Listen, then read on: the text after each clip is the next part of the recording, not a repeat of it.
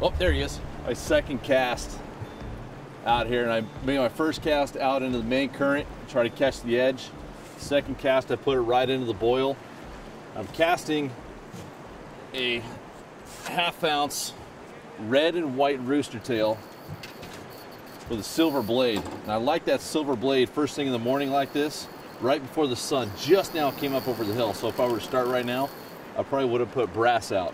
But with just a little bit, a tiny bit of light coming through, that silver pops. It's almost white itself under the water. And second cast right here along this edge, right off the tree limbs and that back eddy. Bang, fish on, man. It's starting to bulldog me now. I'm using a really light rod. This is my steelhead rod.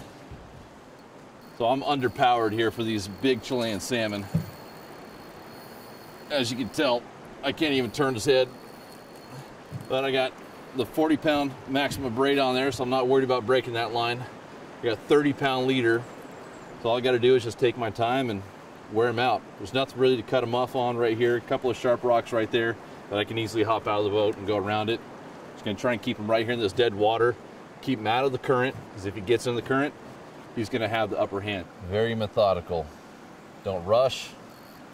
Don't force. The fish wants to go, just let him run. But as soon as they slack up just a little bit, we try and gain it all back. That's exactly what we wanted to happen. Oh, thank you.